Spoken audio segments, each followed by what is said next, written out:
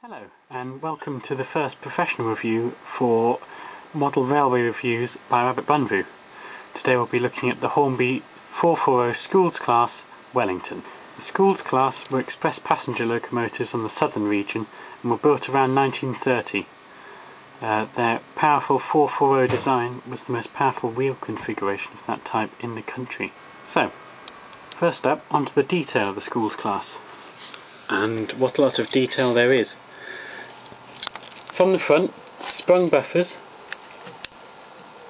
difficult to see, but there they are, couplings, vacuum brake hoses, injectors, fantastic Volshirts valve gear, clearly printed nameplate, fantastic pipes all down the side, undercarriage detail, and nicely weathered metal in a way, as it would be, tarnished let's say. And most of all, fantastic cab detail inside the cab. Now that is particularly difficult to see, but you can see just about in there. There is the cab detail with all the brake pipes. In fact, I'll be able to get round. There we are. There we are. All the paraphernalia in the cab, which I should know the name of. Southern region 3-wheel tender, sprung buffet at the back.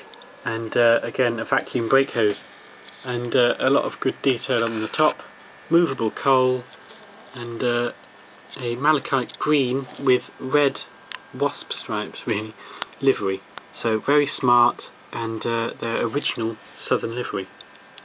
So in terms of detail, the Schools Class really are fantastic. They are one of the sort of best, most detailed engines that are available from Hornby at the moment.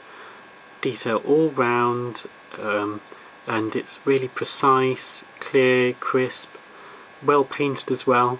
So yeah, fantastic detailing. If you want a detailed engine, you can't get more detailed than the Schools Class. So, having seen all the detail, we'll now look at how the Schools Class performs.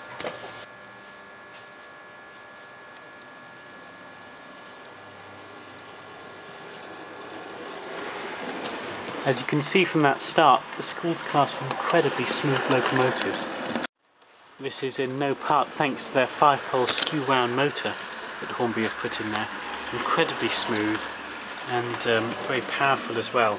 So fantastic at starting and stopping, as we'll demonstrate as she comes into the station.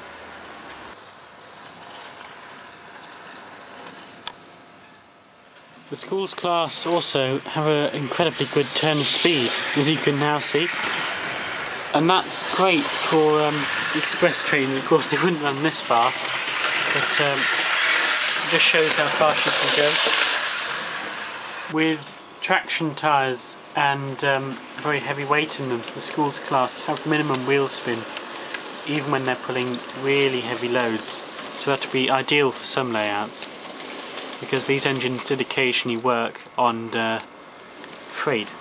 The Schools Class aren't bad at reversing either, but as with any tender engine, it's probably best to keep reversing to a minimum and forwards direction to the majority of their movements.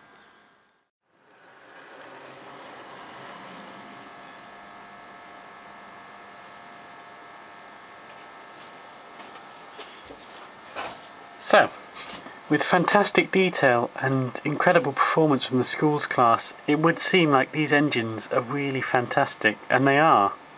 They're really, really good engines, and but their price does reflect that. But there are a variety of places where you could get them for lower prices. But do remember, these really are value for money engines. If you want to buy an expensive engine for a reason, because it's detailed and has great performance and looks great, it has to be the Schools Class really.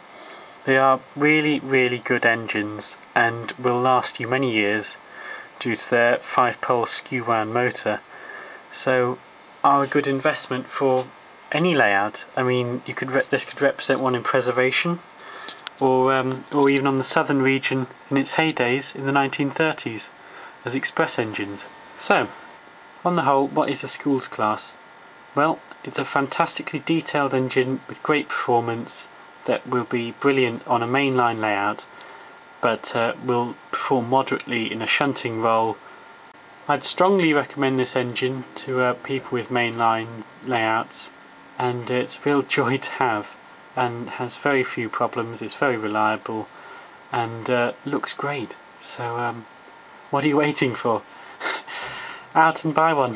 Thank you very much for watching this review for Model Railway Reviews by Rabbitbunvoo. Bye now.